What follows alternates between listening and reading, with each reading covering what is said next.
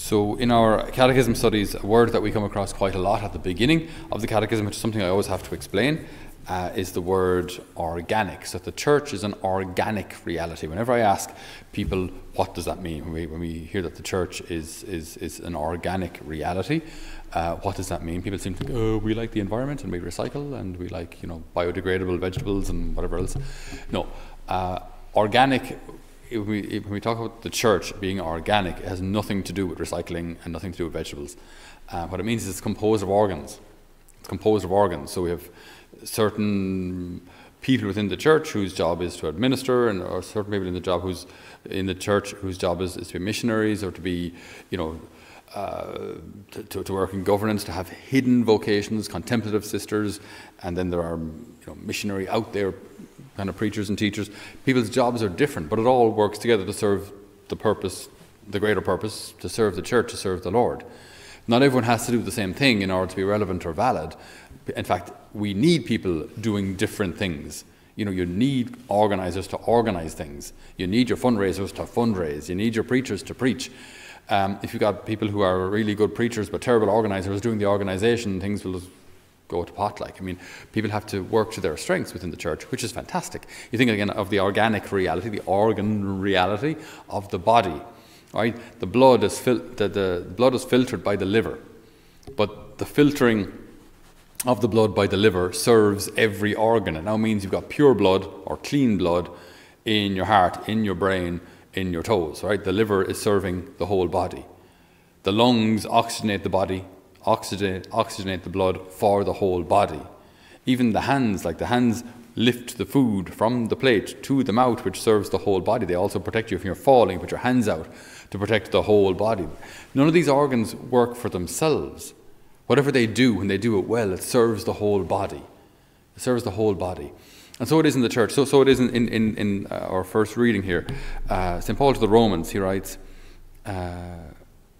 as all of us in union with Christ, the head, he's the head, form one body, and as parts of it we belong to each other.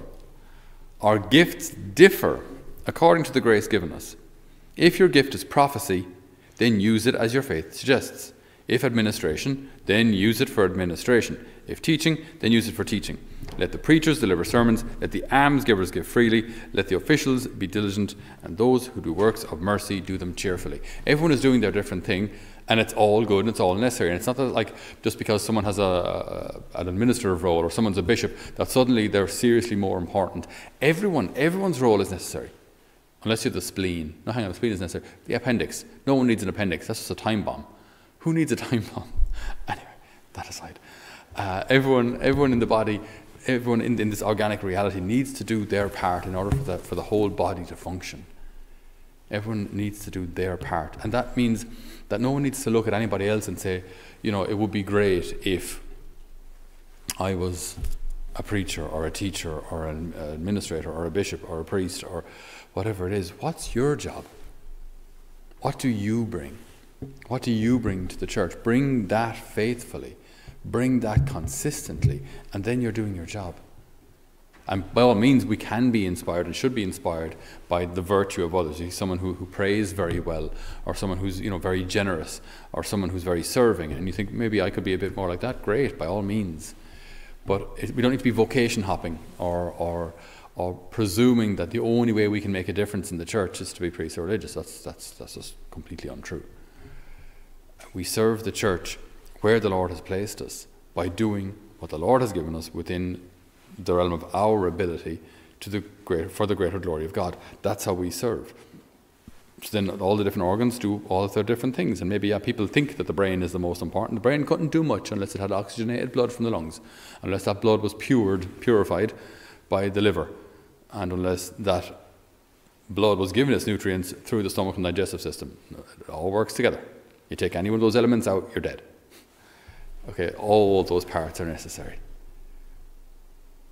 So I was thinking about this as regards how, maybe on a slightly kind of broader level, how we view each other and how we work together as a community, And I think that the glue, there are many ways of expressing this, but I'll just focus on one today. The glue that holds us together in the church, and especially here in Holy Family, should be friendship. Right? Friendship. So, again, you can call it love as well. It's a similar idea. It's same kind of thing. Friendship. So, when I see another person in the community, that they're part of my body. They're part of this organic reality of our community. So they bring something. They bring something. They may be different to me. They may be different to the person beside them, but they bring something. Everyone brings something. You know, even if it's just their joy, even if it's their some talents will be more evident. You know, singing or organizing, whatever. But everyone brings something. The Lord has you here for a reason. So what should unite us then is friendship. And I heard something recently which I found so simple and incredibly helpful to understand the dynamic of friendship. Because friendship isn't just, today the word friendship is very much impoverished, you know, it has become very poor because of maybe friends and likes and all this kind of thing on social media. The idea of friendship can be very, very superficial. It's just someone who knows my name and I liked 4 of their pictures last year, so we're friends.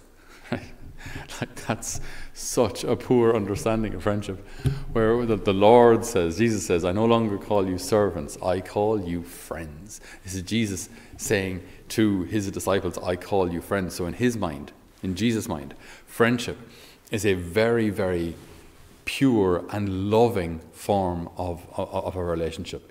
It's a loving relationship. Friendship is, in the Lord's mind, as I say, is a very, very beautiful interaction between people. Okay, and what I heard during the week, which I found very helpful, is friendship is not about getting what I want, but about giving what you need. I had to chew on that for a while. Friendship isn't about getting what I want. So even this whole horrible thing, this awful expression like friends with benefits, we won't go into details. I presume that means they're friends that you kind of sleep with on occasion. So this kind of really superficial idea of friendship, right? So friendship isn't about getting what I want. So my friendship with you serves me because maybe you're my arm candy, or maybe you make me feel good about myself because I'm after hooking a good girl or a beautiful girl or whatever it was,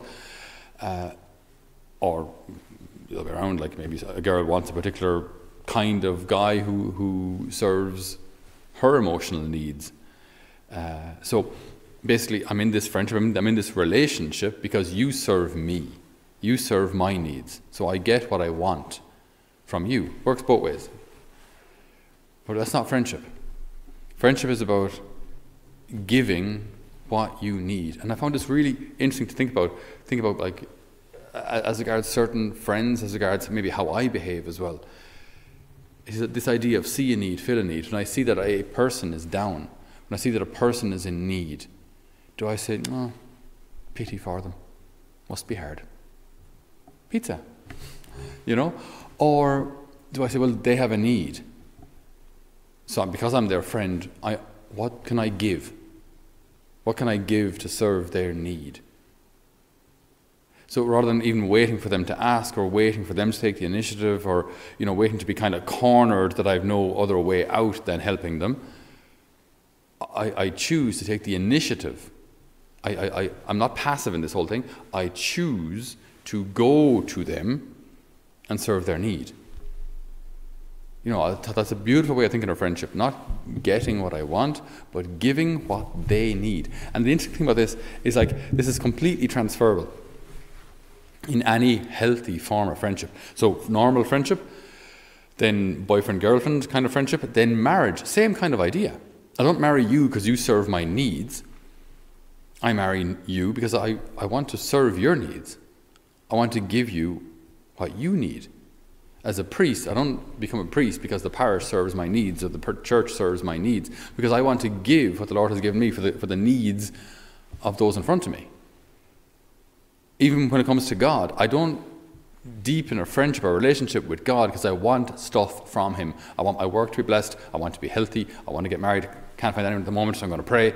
So all these kind of things. And my relationship with God is basically rooted in him serving my needs. So me getting what I want from him.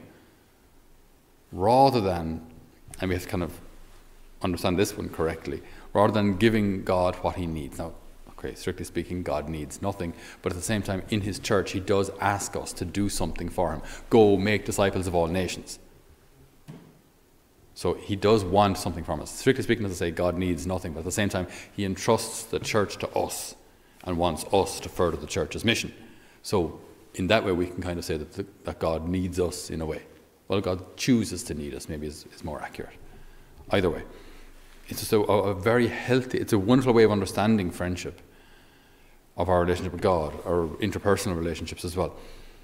In these relationships, am I trying to get something for myself? Is it about getting what I want? Or is it about giving what the other needs? Giving them what they need, though it may cost me, though it may give me nothing in return. This is how the Lord understands friendship. You know, it's this loving relationship, a deep relationship between people. So we ask the Lord today, in our organic reality of this community or of the church, that we can use whatever gifts he has given us for the building up of his kingdom.